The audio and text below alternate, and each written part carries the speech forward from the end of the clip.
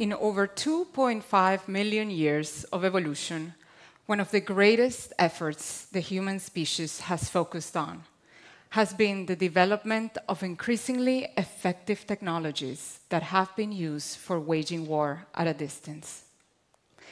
With increasingly sophisticated weapons and accurate data collection, one is now capable of hitting a target anywhere in the world with a missile launched from a remote piloted drone flying over 10,000 meters above the sky.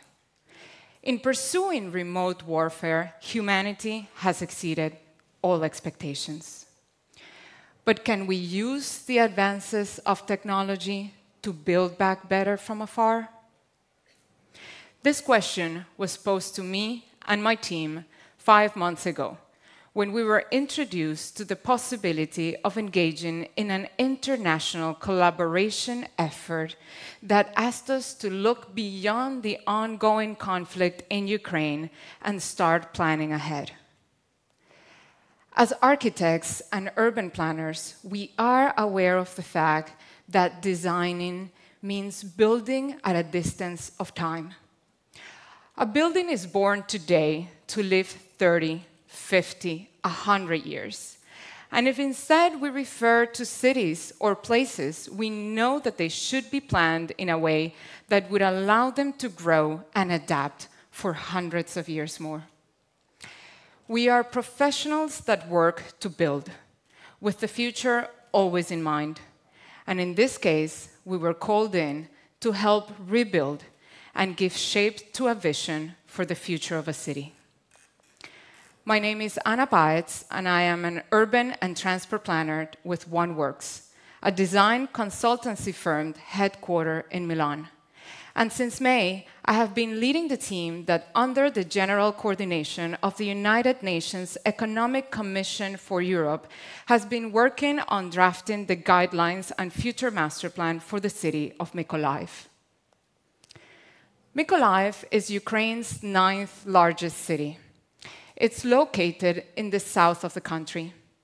It holds a strategic position due to its direct connection with the Black Sea by water and the fact that it is home to an internationally renowned shipbuilding industry.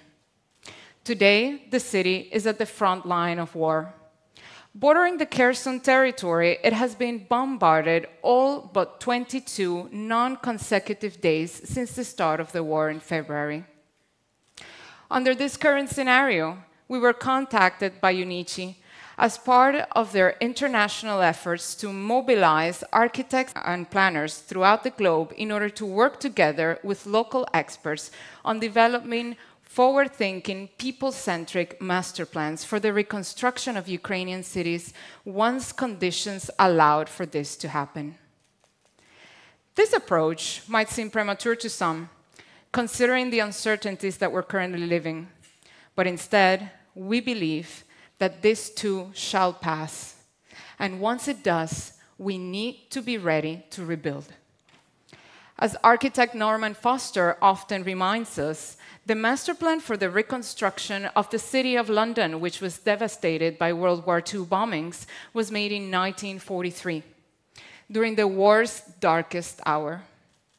The war ended in 1945, and by the time that it was over, London had a clear vision to follow towards a brighter future.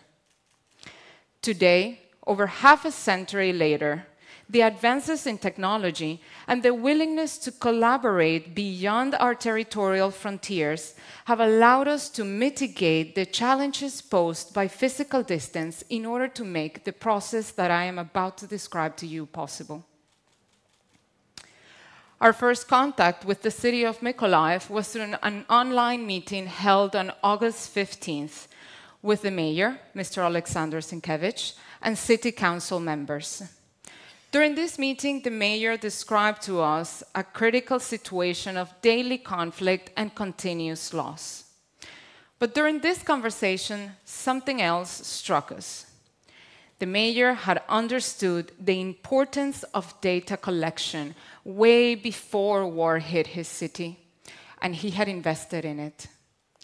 in 2019, he had commissioned a team of local experts in order to build a GIS database that would map all of the elements present in the city up to date. For us, as architects, engineers, and urban planners, this database represented a literal gold mine, an invaluable technological tool that would allow us to set the basis for the city's future reconstruction. But while the availability of the data and the technology to handle it are key factors in order to allow us to build back better from afar, what was immediately clear to me and my team was the fact that we would only be successful in reaching our goal if we were able to trigger an unprecedented process of collaboration. With our task force composed of multidisciplinary professionals and academics largely based in Milan, physical distance posed a challenge for us all. In order to overcome this, we started organizing online meetings with Mykolaiev's architects, engineers, members of the board of architects, municipality technicians, civic leaders, and organizations that still have people on the ground in Mykolaiv today. This collaboration is allowing us to exchange information and knowledge on a weekly basis, so that in real time, we are learning from the needs of a city today, but at the same time, we're also learning what its technical team envisions will be the needs of the city of tomorrow. More importantly, we have also been able to actively involve Mykolaiev's civil society through a detailed questionnaire that has been launched through various media channels. We have been able to collect 6,000 responses throughout the first 5 days. With that, the city's population is providing us, once again, with invaluable data in real time. While through this process, we hope that they also get the message that they are not alone. As the journey continues, we've had the privilege of intervening in events such as the 83rd session of the UNECE Committee on Urban Development, Housing, and Land Management. I was humbled by the opportunity to be able to address the delegations personally, but I also wanted to urge them for support. For I believe that in the future that we envision as planners and architects, collaboration should see no frontiers. If we are able to abstract ourselves from today and from the ongoing war conflicts in the world, we are able to see that there is a much greater battle ahead, and that is the battle of climate change. This is a fight that we will only be able to overcome if we are standing on the same side, as it needs to see all nations come together under a single frontier, planet Earth. Thinking about this, it is only right that the pillars that give shape to the cities of tomorrow place sustainability at their core. Our cities today produce 80% of the world's wealth, but they are also the ones that produce 60% of the world's CO2 emissions. These emissions are largely related to transportation, industry, and our built environment.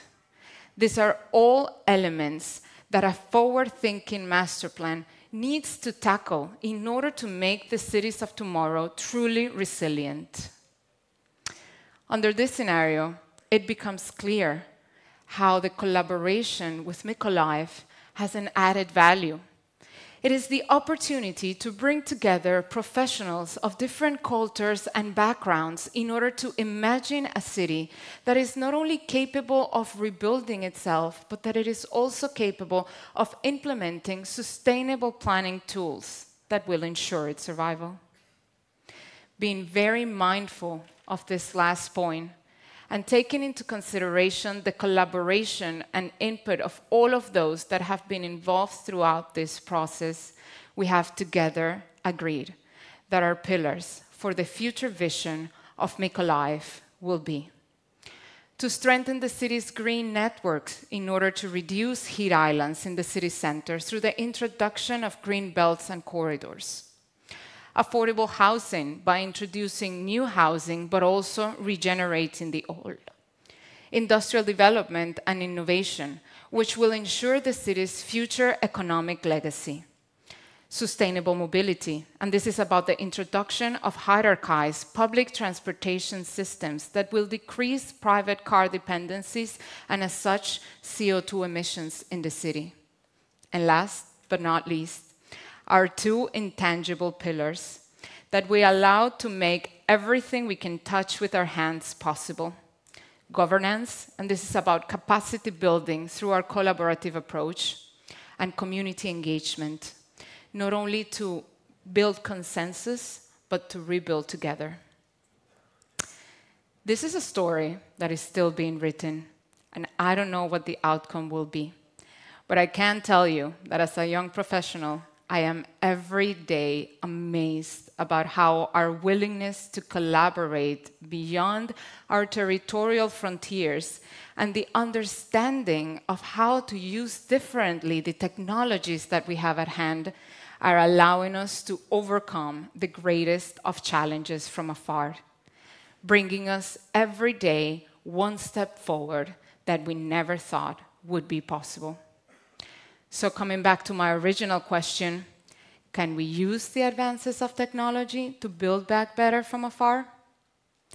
I believe we can, and that even when we do not have the political power as architects and urban planners, we do have the responsibility to lead this kind of collaboration processes between professionals and the civil society in order to create sustainable planning tools. We cannot undo what has been done, but I firmly believe that we can come together to overcome the challenges posed by distances of space and time in order to build back better. Thank you.